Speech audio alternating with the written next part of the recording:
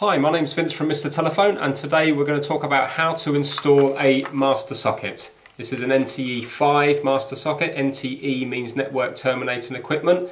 You can buy all these products from my eBay shop. That's www.mrtelephone.co.uk.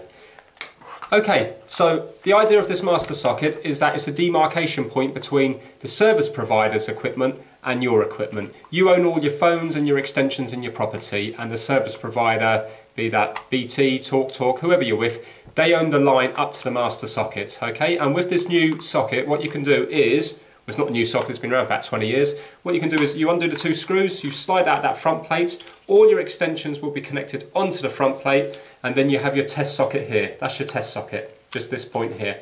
You plug your phone in there, if everything is okay, or you plug your broadband in there, whatever fault you experience, if you plug it in there and the fault goes away, it means that you have a problem with your extensions or something plugged into your extensions, in which case then do not call out your service provider because you will get a big hefty charge. If when you plug your phone in there or your broadband and you're sure that your filter, your phone, your ADSL lead is all working correctly and you still have the same fault when you're plugged into the test socket, it means the fault is with the service provider and you need to call them out because it's going to be a line fault. Okay, so I'm just going to show you how to wire up this master socket. So I'm just going to bring the phone down, the camera down here, the table. Right, okay. Two different types of master socket that they use throughout the years. This one here has two screw terminals, okay? I should say two different types of NTE master sockets, because before that you had master sockets that were this size here, okay? But let's talk about the NTE today. So the only difference is, years ago they used these screw terminals because they used to have thicker drop wires from the telegraph pole and they wouldn't fit into the IDC terminals like you have on this one, okay? But nowadays all telephone wires are 0.5 millimeters in diameter. So this is a new type socket. It's been around for quite a few years now, but you can still get the screw terminal version, right? There's no difference. It's just screw terminal or IDC. All NTE master sockets have IDCs on the extensions down here. Okay, so we're just going to talk about the latest one here at the moment, yeah? Okay, so what happens is the line from the street, so from the pole, the incoming wires from outside, the main incoming wires always terminate onto this IDC block here, okay, A and B, just two wires, and then all your internal wiring should be fed from this IDC block here. Now, IDC blocks will only take two wires in each slot. Don't put the third wire in. Sometimes it may make the connection, but what happens is it's a metal V and the wires get pushed into it. As the wire gets pushed in, the metal V cuts the plastic sheath on the outside of the wire to touch the copper in the inside. Now, one wire will go in okay, another wire will go in okay, but the third wire won't make a good connection because the metal V won't cut the third wire properly. Also, some people say, can you use stranded cable in IDCs? Again, sometimes you can get away with it, but what often happens is the stranded cable is a lot softer than the solid core cable, and when it gets pushed in, it just crushes the cable rather than cutting the cable to touch the copper on the inside. So again, you can end up with a noisy line, or it can just sometimes not make the connection at all. So these are designed for solid core wires. Now, as you can see, the latest master sockets only have terminals 2, 3 and 5. I don't know if you can see that, 2, 3 and 5. The older ones have either 4 or 6 terminals. This one here is all the terminals, 1, 2, 3, 4, 1, 2, 3, 4, 5, 6. Some just have 2, 3, 4 and 5. It doesn't make a difference because you only actually use 2, 3 and 5. So they've probably saved a couple of pence, and now they just put in 2, 3 and 5. So a lot of people get worried and they think, mine's got 4 terminals, this one's only got 3, will it work? Yes, it will, because the wires connected to 4, 5 and 6 you don't need. So just coil them up and leave them loose in the back of the socket. These are the only ones. You only need the 2 and the 5 to make the phone work, and you need 3 to make it ring. A lot of phones now, in fact most phones, will ring on 2 and 5, so a lot of people don't even bother connecting the third, the ringer wire. But these newer sockets now have a bell wire filter included. That's this thing here, okay? And if I just open up the socket to show you, you can see what it looks like. That's it there. It's a little choke.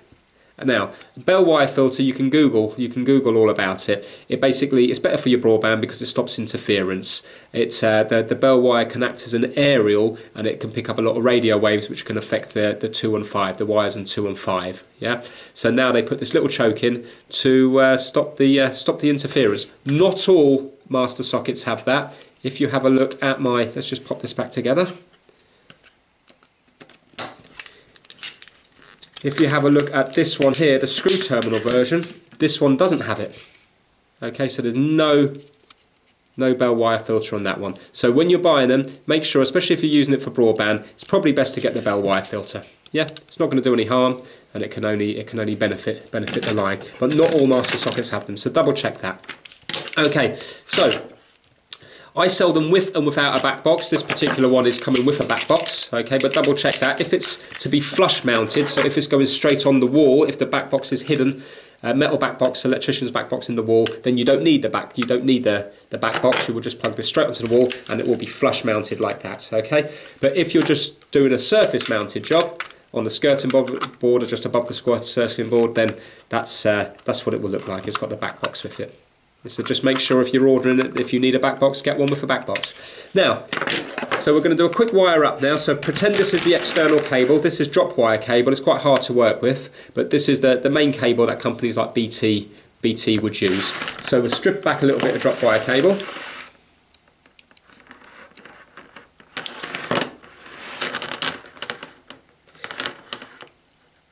It's hard to work with this drop wire cable.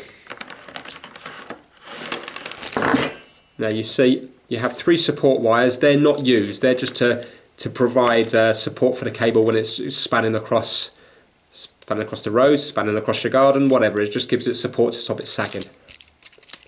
Okay, so let's just cut them back.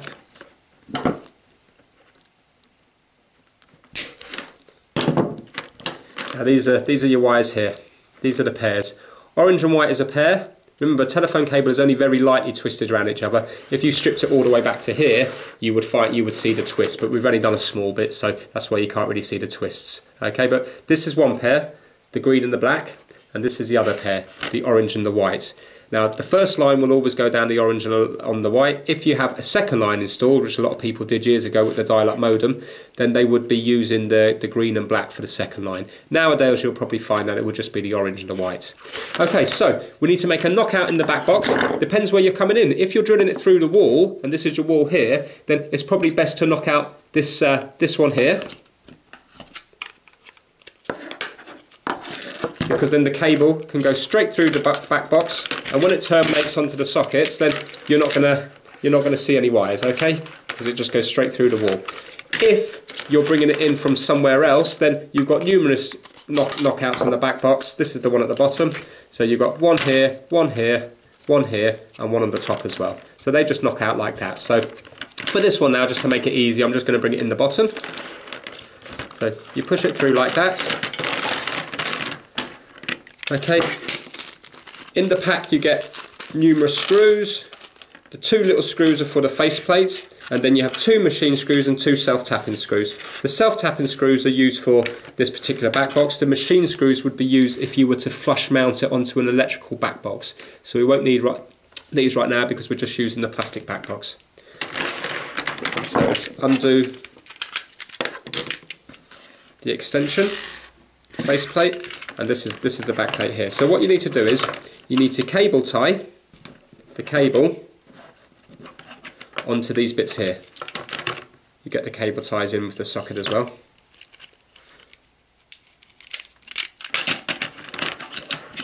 Put that through there. Terminate that up. Tighten that up there. Cut that. Companies like BT do actually use this black whistle thing that goes over this, because these tension things can be very sharp. You can cut your fingers quite easily on these little tension things. They're not used, they're just purely to give the wire strength, but they can be really sharp. Okay, so we're not using the green and the black, so we'll twist them, and they can always be used for a second line in the future if you ever decide to go that way. Now, it doesn't actually matter which way you get the wires round. It's not polarity conscious, so it'll work either way round. Now, to punch these wires in here, Don't use a screwdriver, don't use a credit card or anything like that. Get yourself a proper tool. These cost about £1-ish from eBay. I think I've got them for about £1.50, something like that. Okay, now they do work absolutely fine. The only problem is they don't cut the wire, they just push the wire in. So let me just show you. So if we push that wire in there, the orange one, you can see it gets pushed in, but it leaves the overhang of the orange here. While when you use the proper tool, this is like a Chinese version of the expensive chrome tool. Okay, yeah. So when you punch it in using this, there you go. I don't know if you've seen that, but the scissor action actually cuts the white bit off as well. Yeah. So when you push it in, you can see that. Yeah. So you don't need to cut the wires off. But it's not a problem if you do use one of these, because these are a lot cheaper. After you push the wire in, just get yourself some little snips and just snip the wire. Yeah, the bit that you don't need, because the metal V is contained in here, so you don't need the bit there. So that's how you terminate that bit there, like that. Okay. Yes, me. Now, so that's the line. That's the line coming in. Now, if you want to do an extension, get some extension cable. Again, if it was flush mounted, it would be just rested here on this bit here, but this isn't flush mounted, this is surface mounted. So I'm going to pass the cable up through the same hole again, because imagine that this is going to be cable clipped along the skirting board or stapled to the skirting board. So let me get my cutters to strip a bit of this back. Now again, you have the drawstring there, and this way if we pull the drawstring we know we haven't damaged the cables. So go back on the drawstring like that, pull the cable through, cut off the excess sheath and the drawstring, and also the cable that may be damaged, because if you can see here, you can see that there's bits that are little bits that are cut where I cut the cable initially. Yeah, see that or not? So if I was to cut that there, then I know this cable here is intact, because if you have a little nick here, it might work fine now, but give that a month or a week, a year, it will go, that will be the weak spot, and that's where it will go. Okay, so this is just two pair cables. So we've got 4 cores. We've got the blue pair and the orange pair. Okay, now to make it work we just need the blue pair, but I am going to connect up the bell wire, the orange ringer wire, because we've got the bell wire filter. So it's not going to affect anything, and this way we will know that no matter what phone the customer plugs in, it will always work, because the old phones will not ring without the bell wire filter. So I think it's always best to connect it if you've got the bell wire. And especially now in the future with everybody getting their BT Infinity, then the VDSL plate fits into the master socket, and you use your extensions again, so you get rid of all your microfilters, in which case you're going to need the bell wire again to make all the phones work. So just be wary of that one.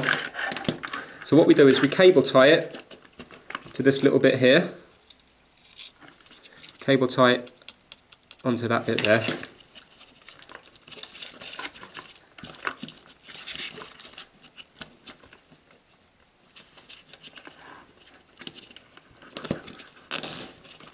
Now always cable tie the sheath, never cable tie the actual wires themselves. So always cable tie the sheath. And again, cut off the excess off the tail of the cable tie. Now that way it's cable tied on the sheath and it's not the wire, so it's not going to damage anything. Bring the wires up through this little bit here. Okay, and we terminate.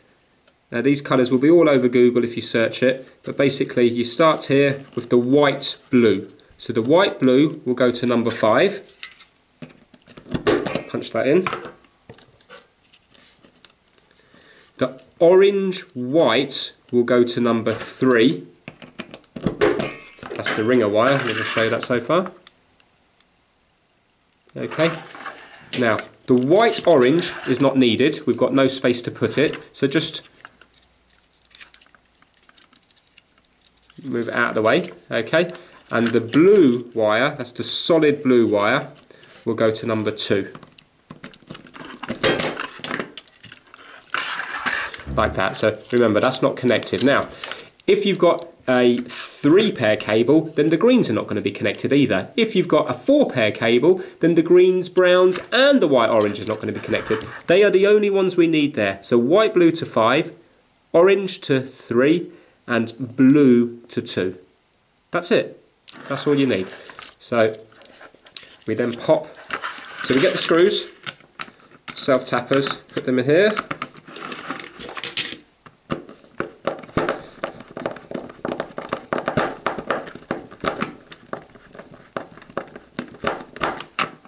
One here.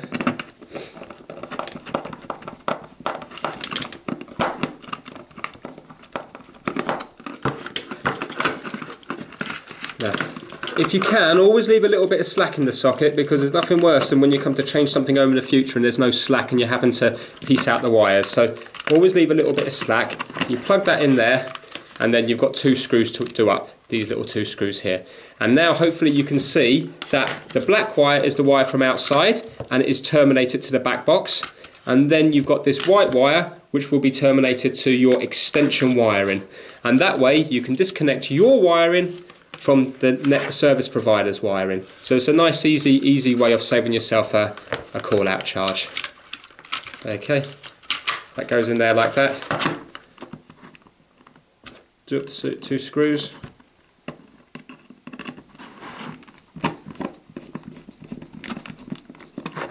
And that is it, job done. So now you know if you ever have a fault in your line, the first thing you do is you come to the master socket, undo the 2 screws, slide out the front plate, plug your phone into the test socket. If the line is no longer noisy, if it's no longer dead, you know you've got a fault inside. Do not call out your service provider. Call out a local engineer or have a go at fixing it yourself. Now just to show you the other end of the extension, just for you, those of you that are interested in how to connect the other side up, in case you're running the new extension, because they're exactly the same size. It's not rocket science. You strip it back, get your drawstring, just like that. And you use exactly the same colour codes to exactly the same terminations. So remember, cut away all the wire that I've damaged by cutting it back. And now we have nice cable here, stripped back by the drawstring, so there's no chance of damage. And then again you do start on white blue to 5. You can see again, can you see it's labelled there? 1, 2, 3, 4, 5, 6. Yeah, so the same terminations in there. Remember, we're not using 1, 4 or 6. So we're just using 2 and 5 to make it work and 3 for the bell wire. So punch those wires. In fact, I'm going to use this tool here, the cheap tool, to show you. So that goes in, just push it in like that. It's not as nice, it doesn't make the click, but it still works. And if you've just got a one-off job, there's no point in spending 7, 8 quid on one of them. You can get cheap ones on eBay, much cheaper for a couple of quid. They really don't work well. I'd rather use this. Okay. Now, which way round it goes? If you just do it very carefully, you can see it won't push in that way. Don't force it, just do it gently. It won't push in that way, but if you go this way, it will push in. So if you have a look, this bit here, that's the bit for the cable. So only push it in the way it goes. So the cable's on the inside. And again, if you look at the IDC connections, you might see that there's a little shoulder on here. Yeah, so the shoulder is where you cut the wire. Obviously this doesn't cut the wire, but it just pushes in like that. Again, if you have a look on this one here, can you see the blades? Well, it's hard to do without there, hopefully you've seen that. So the blade comes down and cuts, yeah, as it forces down. But you don't need that because you can just use this tool and then cut it afterwards. So that's blue to 2, white blue to 5, orange to 3, remembering to cut off the excess if you're using the cheap tool, because what can happen is if you leave it too long, the wires, if they're stripped back a little bit, they can touch each other and cause the line to short out, so the line can be engaged when it's not really engaged. Now, what I always do is, on this one here, I always connect up the spare wires, just because to make it nice and neat. Obviously on the master socket you couldn't do it because there was no spare terminals, but that's it there, like so. And then to make it nice and neat, you can just get yourself a little cable tie. Again, most of the sockets come with a cable tie. cable tie it up, cut off the tail.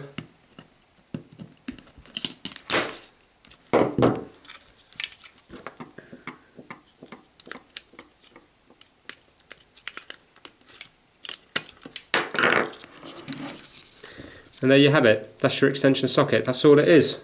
So now you've got your master socket, and then this white cable will go to whatever room you want it to go, the kitchen, the bedroom, back room, whatever room where your computer is, and that's how you do an extension off a master socket, and that's how you wire up a master socket. So it's really nice and straightforward. Remember, the wires coming into the house, it doesn't matter which way round they go.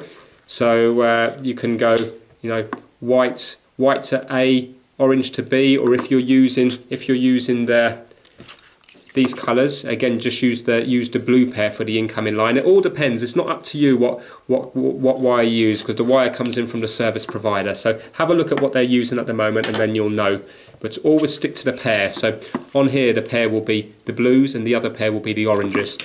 A pair is basically the wires twisted round each other as it goes along, and it stops interference and overhearing from other lines. So always stick with the pair, otherwise you'll get a problem. If, for example, you use the white blue with the white orange, you're going to get a problem, because this is the orange pair, this is the blue pair, and you've used one wire from the blue and one wire from the orange, so it's not going to work properly. It might be okay over a very short distance, but just do it right to begin with, and then you're not going to get any problems with interference coming onto the line.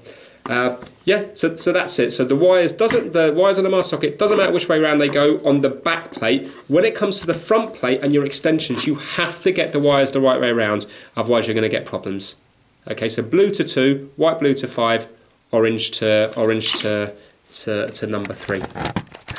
Right, okay, so that's this video about how to do NTE5 master sockets. I will be doing loads of videos in the coming weeks about all different BT66s and loads of others. There's already a few on YouTube, so please have a look. Again, if you need to buy any of these products, that's the website there, and that will link through to my eBay shop. These are all in stock, and yeah, I hope you enjoyed the video. Thank you very much. Bye now.